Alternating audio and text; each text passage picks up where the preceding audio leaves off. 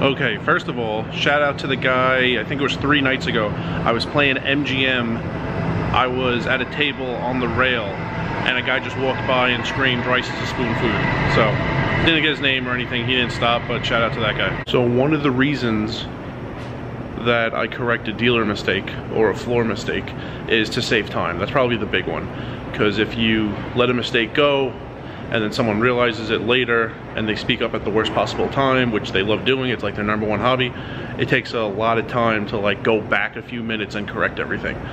Another reason I correct dealer mistakes and floor mistakes is if an incorrect ruling or procedure will mean the worst player at the table misses out on some money directly or indirectly.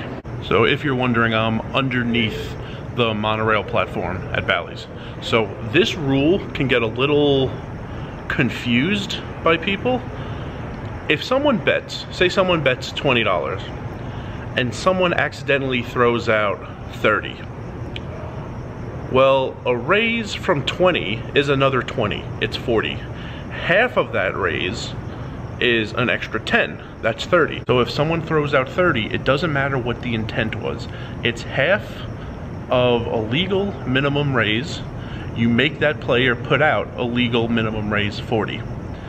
If the guy is all in for 30, that's way different. He doesn't have any more chips, so you can't make him put out 40. A bet of 20, an all in of 30, and that's it. It gets back to the original guy, and the betting has not reopened. It only reopens if there was actually a raise. An all-in for less than a legal minimum raise does not reopen the betting. A lot of people confuse it. They think if someone's all in and they put in half of a legal minimum raise, the betting has reopened for everybody. That's not how it works. So there was a hand in Council Bluffs, and this table, there were 2 guys who you really wanted to be winning every hand when you weren't in the hand, so that they had more money to lose to you later. So there was a hand. There was a player who had a pretty good idea of what he was doing. He made a bet. There were a lot of calls. I don't remember the amount. Say the bet was 50. A bunch of calls, and then a guy goes all in for 80. If he had many more chips behind, because that is at least half of the raise from 50 to 100, we would make him put out 100 and the betting would be reopened. But he's all in for 80. That's it. The original bettor who bet 50 can't raise. His options are call the additional 30 or fold. So I know what he wants to do. He wants the betting to be reopened. He'll go all in. Everyone else except the all-in player will fold. There will be a lot of dead money. I don't want, one of those callers was like the worst player at the table. I don't want that guy to get, you know, cheated out of seeing the next card. I want him in so that he has the possibility of winning the hand. I want him to win that hand. I want him to win all that money, and he will definitely lose it back later, and I'm hoping to me. So the dealer got it wrong. The dealer said the betting's reopened, and the original bettor is about to go all in. I say, no, it's not. It's not a legal minimum raise. 50 to 80 is not a raise. The betting's not reopened. They call the floor. This floor was not great with rulings. She was pretty good with seating people and table changes, just was not good with rulings. So she comes over, she listens, and she's on the fence about what to say. She doesn't quite understand herself.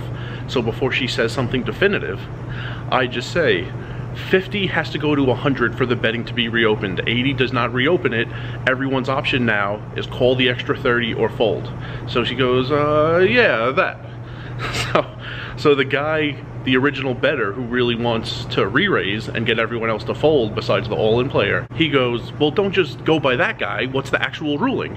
And she's about to speak, but I know she doesn't quite know why what I'm saying is correct. So before she could even get a word out, I just stop her and say, you need a raise for the betting to be reopened.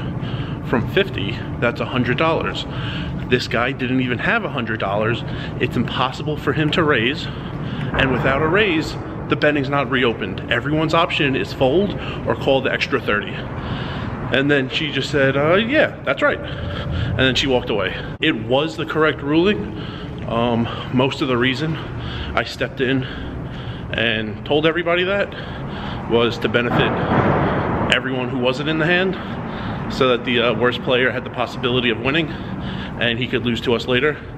He did get to the next street. He didn't end up winning the hand, but I gave him the possibility of winning the hand, which was the goal. So don't be afraid to speak up if you're correcting a dealer or a floor. There's a lot of times they get calls wrong. They get them right most of the time, but there's a lot of times they get them wrong, and you don't want a wrong call to mess up your money.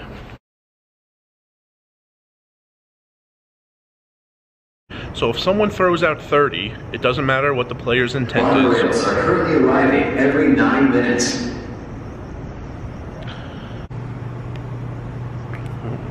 Monorails are currently arriving every 9 minutes.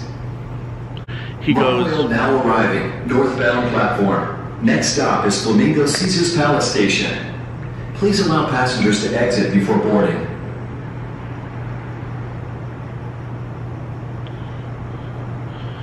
So before she gets a word out, I say, it was 50. Monorail now departing, northbound platform. The doors are closing. Please stand clear. Alright, first of all, shout out to the guy. It was 2 or 3 nights ago. I was playing at MGM. Please hold the handrail firmly at all times. Next stop northbound is Bally's and Paris Las Vegas Station. I was playing at MGM. I was at a table on the rail. Will you shut up? In its iconic fountain show.